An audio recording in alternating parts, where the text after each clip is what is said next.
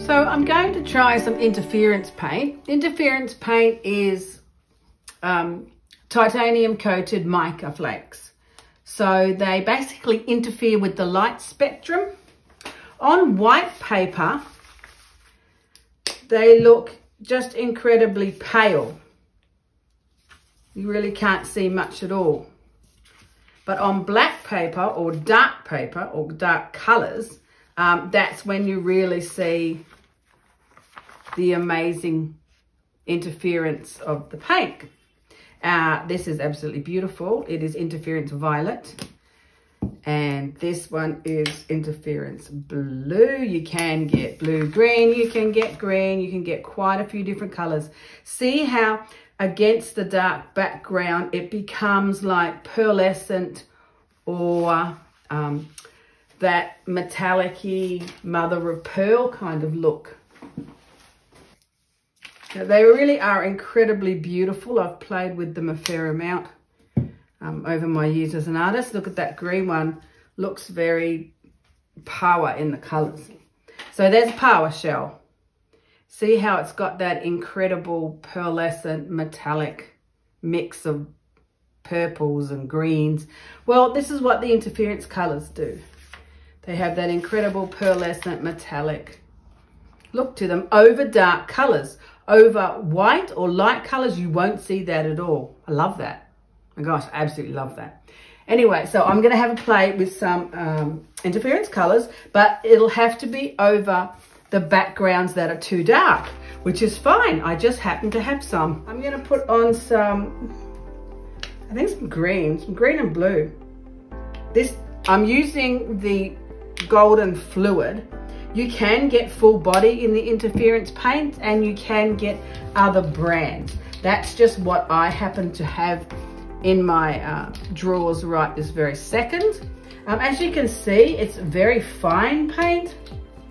It's a lot thinner, so it'll be very interesting to see what it does on a jelly plate. I actually haven't tried this before with the jelly plate, but you know, let's try it. Let's try it through a stencil and see what it does. Also, you won't see the colour probably until it dries a bit, because it still looks quite milky white when it's wet. As it dries, you see that pearlescent colour come out. Let's see what it does. I can honestly say I haven't tried this before.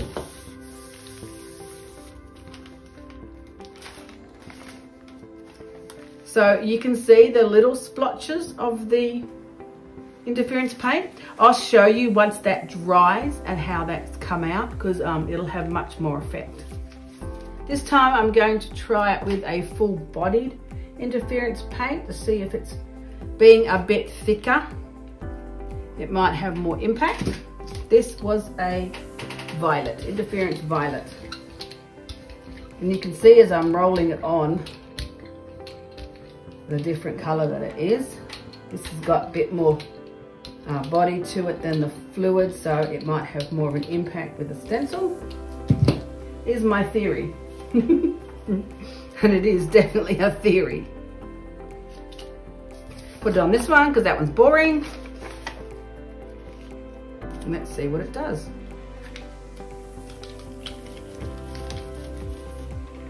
Not to worry. Wow, so that's got more impact because it's more of a full-bodied paint. So that's that one. The other one was the fluid paint, which I think was a bit too thin. But that's got a bit of oomph to it. That's fun. Liking that. It looks like fireworks. Now the interference fine in the fluid was a bit thin for a stencil, but I'm pretty sure that the full body interference paint will work just fine. I'm going to try my theory with some beautiful interference blue.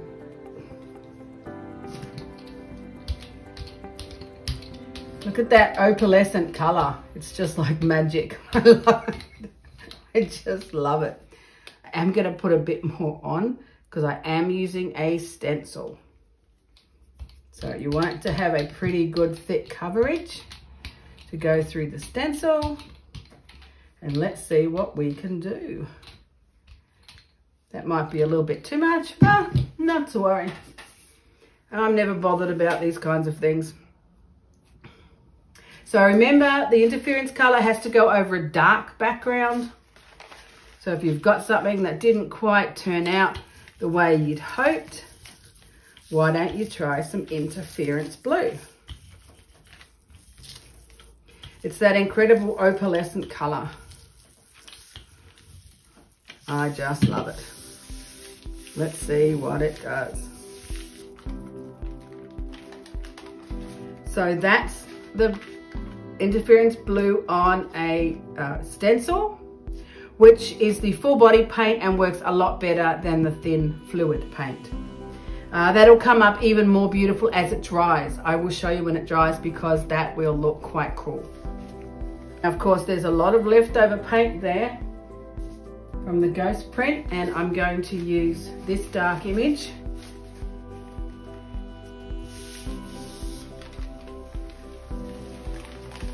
So look how nice that whole covering of the interference blue is going to look. That's going to look very pearlescent and opalescent when it's dried. It's going to look beautiful, and I will show you. So the interference paint didn't work so great on the stencil, the interference fine in a fluid, but I was thinking, what about if I painted it straight onto the jelly plate, didn't use a stencil, and printed it that way? That might have more impact. So you can see how it looks on white. It looks very unimpressive. But you can see the opalescent already in the blue, in the interference blue. That's what I love, is that beautiful opalescent look to it. So if you see it now on the jelly plate, that's what creates that beautiful power looking color once it's on a dark background.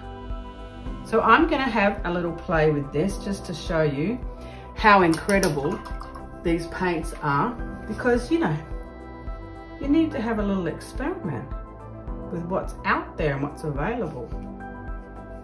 So I'm just painting it with a brush. This is the fluid interference paints. They're a lot thinner than the full body, and these ones don't do well in a stencil, as we just saw. But I am going to try just putting them straight on the jelly plate and printing it from there, because I think these beautiful little colors have a lot to give. Right, so that's on the jelly plate. I know it looks very unimpressive. That's my background, beautiful and dark. And we'll see what it does. Now, I will have to show you once it dries a bit, because it does also look more impressive as it dries. So hold the phone caller and I'll show you when it's dry how amazing it is. Ooh. So that's our little smudgy print straight from the jelly plate. Now, as you can see the difference that it made being on the dark background because of the interference coated mica flakes, which are fascinating. So I'll show you once that's dry how beautiful it is. But you can totally see where what I'm on about with the power colors. Yes. So I'll take some more of that, as I just happen to have so many dark backgrounds.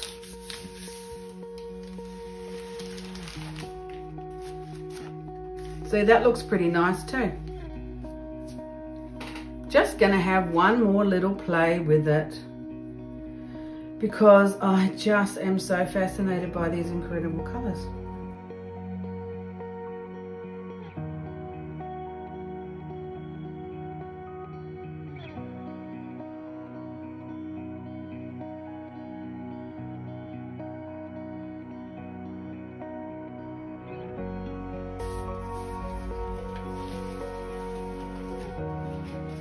Look how cool that looks.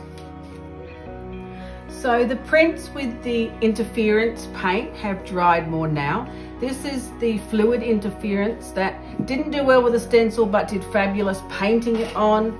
the jelly plate. So that's what it looks like in the raw state. Pretty uninteresting, but look how glorious that is painted on a dark background once it's dried. It comes up absolutely amazing. I'm telling you, look, it's just like power. Absolutely beautiful. Those opalescent, pearlescent, metallic pigments. Incredible. I absolutely love interference paint, so you should definitely experiment with that. Just remember, it's got to be on a dark background. So here are the beautiful jelly plate prints, all nice and dried. You can see that opalescent color that comes through from the interference blue. That's the full body that I did with the stencil. Pretty nice. And then this is the interference green. That's pretty nice too. Then these are the ghost prints that was the all over color. That's got a bit of blue and green on it. And this one is the green. Look at the intensity of that color. Absolutely love the way the impact of the interference paints over dark prints that you otherwise might have thrown away. So make sure you have a look at that. They will set you back a little bit. You know, if they are an artist grade paint, they're not the more affordable brand like these ones, but just having a few key artist paints really works well in your creative toolbox. So this is a really good one to just know that it's out there on the market, have a little play with it and see what amazing creative prints you can come up with.